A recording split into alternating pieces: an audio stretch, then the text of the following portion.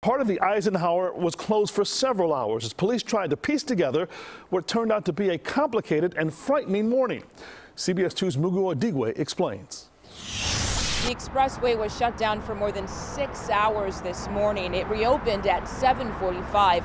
We've learned this incident started out as a carjacking in Lawndale and then ended with a deadly crash here on the Ike.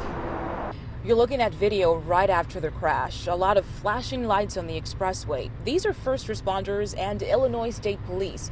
According to state police, this happened at 12:39 this morning. They pulled over a reported stolen car near Ashland. There were at least 2 people in the car.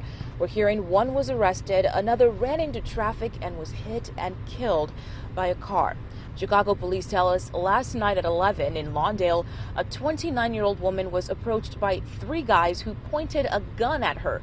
She dropped her keys and they drove off with her car. It appears Illinois State Police later saw the same car and tried to stop it, which ended with one of the suspected carjackers getting killed by an oncoming car. Chicago police say they arrested a male juvenile in connection with the carjacking in Lawndale.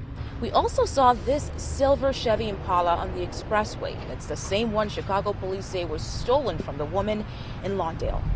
There were friends and family members of the suspected carjacker out here earlier. They were angry that it took more than 6 hours to remove the body from the expressway. A woman was out here earlier as well. She tells us the body is that of her son, who is only 15 years old. Along the Ike, Mugu Odigwe, CBS 2 News.